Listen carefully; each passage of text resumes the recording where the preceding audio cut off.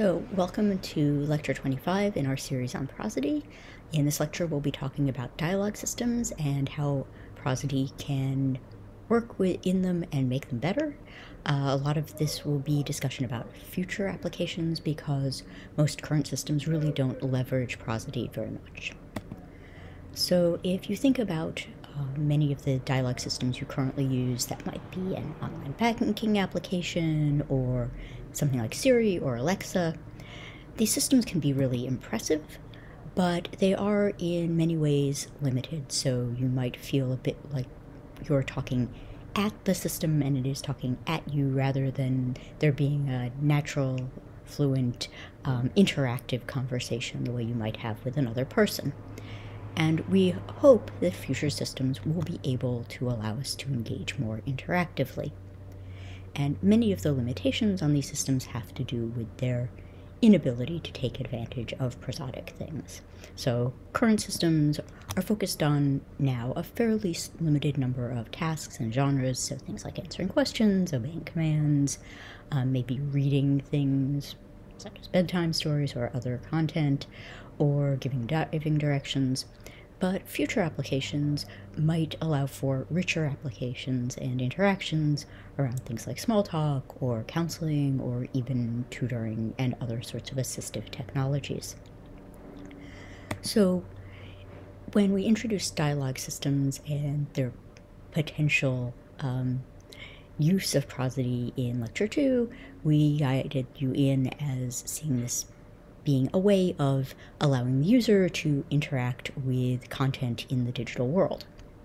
And that's good for certain types of limited interactions, but for richer interactions, we really do rely on human capabilities to do many of these tasks. And in perhaps a bit of a cliched way of putting it, robots need not apply. So what do these richer interactions rely on? So they rely on a number of key capabilities that are sort of inextricably intertwined with things like prosody or expressed through prosody.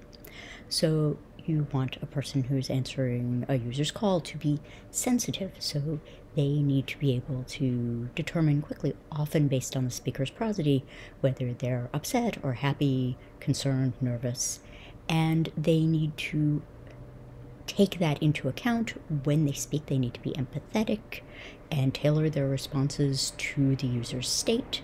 And they need to be able to express, for example, concern or sympathy effectively, and that's typically done through prosodic means. And importantly, they need to be adaptive. Not all the users are going to have the same attitudes when they call in, and the respondent needs to be able to adjust the way they're speaking to suit the right sorts of reactions for the user. So if we consider the structure of a dialogue system, not just sort of these high-level interactional behaviors, so how do these systems work? So this is a typical sketch of a dialogue system's architecture, where on the left-hand side we have the user, they say something, it comes in through speech recognition to extract the word content that's passed downstream to a semantic decoder to get out what it is that the user means. That's passed to a dialogue management component, which figures out how to respond to that content, maybe looking up content on the web, and then that in turn generates language to be spoken back to the user that's passed through the synthesizer to produce that waveform. So there are many ways that prosody can be employed in the context of these dialogue systems. If we look back to the speech synthesis lecture, we saw that prosody can be used to reinforce a message, so articulate in a way that makes the actual content clearer. It can also be used to convey pragmatic intents or express particular personalities or maybe the brand of the system in question. We also saw that prosody can have some role, but usually not a very large one in speech recognition. It can have perhaps a larger role in certain types of structural disambiguation that arise in extracting the meaning from what the user has said. In contrast, a larger role comes from managing the interaction, managing turn-taking and turn-shaping. So certain things like back channels, which we looked at also in a previous lecture, involve or are cued by the way the user is speaking. So the right place to have an adaptive or an attitudinal token like is typically triggered by prosodic characteristics of the user's speech. In addition, things like telling when a speaker is done speaking or whether they have more to say, so turn taking, is also typically cued through prosodic means. And there are some systems that actually take advantage of that now to be able to figure out when a speaker is done talking. In addition to all that, the dialogue management system, the types of response given based on the user's state, goals, and intentions, can also be enriched by using prosodic information. So a good example of this from work by Forbes, Riley, and Littman on developing a spoken language physics tutor set the situation up such that when the user gave a response, if the answer was correct, the system would praise them and move on. If they gave an incorrect response to a question, the system would explain and ask again. But crucially, the system would also consider the case that the user was, or the student, was correct, but exhibited low confidence in producing their response. So something like the keys would fall forward and down. And in that sort of case where the student is expressing uncertainty, the system would have a different response than just based on the correctness of their utterance alone. Use the prosodic cues to uncertainty, and that would trigger an explain and ask again response. And importantly, this additional use of student confidence information actually led to improved learning.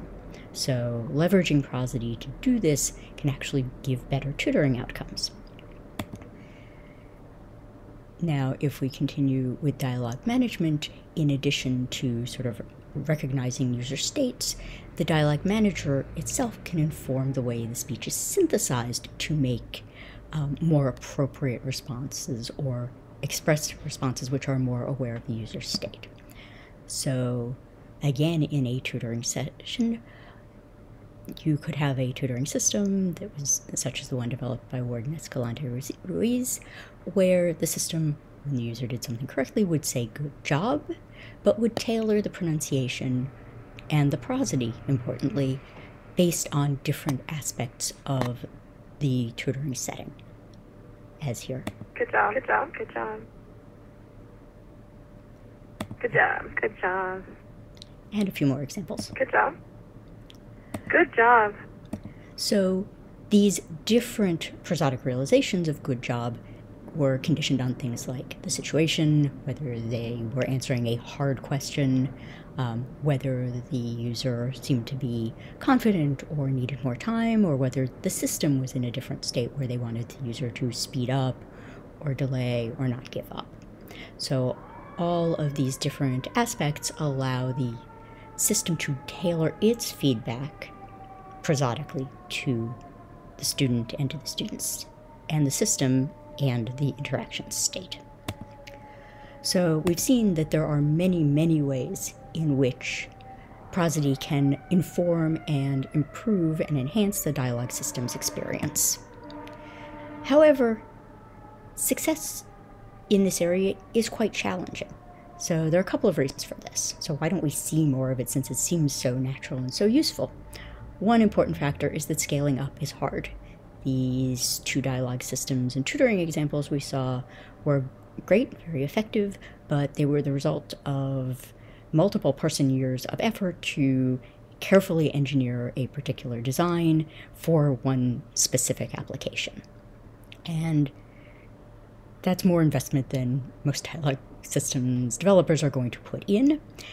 And it's not entirely clear at this point that we can learn this sort of interaction information from data. Maybe it's possible, but we don't know how to do it yet. In addition, it's hard to do prosody right. Dialogue systems make mistakes all the time, so you might ask the system for the weather in Austin and have the system say the weather in Boston is, and most users will say, oh, that's an understandable error. I'll just articulate a little more clearly and get the right thing. But with prosody, saying something in a tone that is perceived differently from its intended sound, maybe something that sounded sarcastic or insulting, or if you say rainy, is not going to be okay, and it could be really, really detrimental to the interaction. So we need to be sensitive to the fact that people can have very quick and very subtle responses to differences in prosody that can be manipulated. An early system I worked on, the users reported that the way it said hello sounded sleazy. This was not something we programmed in. It was an effect of the way people perceive differently the prosody of speech. So we believe that there's a lot of work going on in prosody and that many of these problems are potentially resolvable, and we could succeed in them. However, there are potentially some possibly scary outcomes. We already have dialogue systems or speech recognition systems that can transcribe what people are saying even more accurately than humans do. So there is the potential for building systems that have similarly sort of superhuman prosodic abilities, and these could have negative economic or societal outcomes. So perhaps they could replace those call center workers and take their jobs, or enable scams where, say, those spamming phone call people trying to sell you things actually sound like someone that you know or sound more convincing. And these sorts of interactions could increase human alienation as we interact more with these high-quality systems than perhaps with ordinary people. Now, this doesn't mean that we shouldn't study prosody, but that we should be careful and thoughtful about the applications as the systems improve.